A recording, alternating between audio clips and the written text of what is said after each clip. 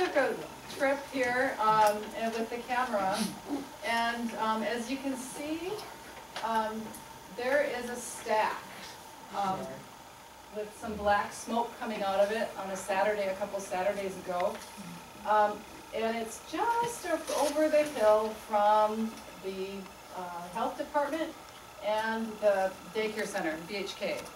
So as you can see, there's a lot of proximity here, and what happens is the black smoke comes out like every now and then in a puff. Those of you who live in L'Anse must be used to that. I was just visiting it and that sort of thing, so that's maybe what you see? Ongoing? Oh, okay, I just saw somebody go like that with their nose.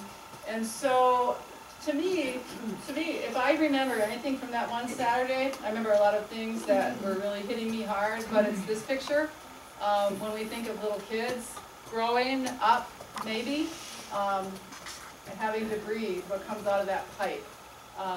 And then not only there, but other places where we keep thinking that maybe biomass is the way to go, and we're actually promoting it as green.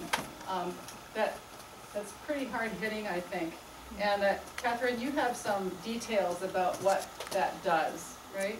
Okay, and here we go to answer your question. Wood smoke contains over 200 chemicals and compound groups. Wood smoke is the third largest source of dioxin. Dioxin is one of the most deadly compounds known to us. The only thing worse is radioactive material. Wood smoke contains particulate matter, carbon monoxide, formaldehyde, sulfur dioxide, nitrogen oxides, and polycyclic aromatic hydrocarbons, and a lot of these are on that list. So, exposure to wood smoke, and I think this is what a lot of people are really concerned about, interferes with lung development in children and increases a child's risk for lower respiratory infections like bronchitis and pneumonia. It can also depress the immune system and damage the pulmonary epithelium and increase arterial stiffness. The polycyclic aromatic hydrocarbons cause DNA damage to both mothers and babies. Fetuses are 10 times more vulnerable to PAH damage as adults.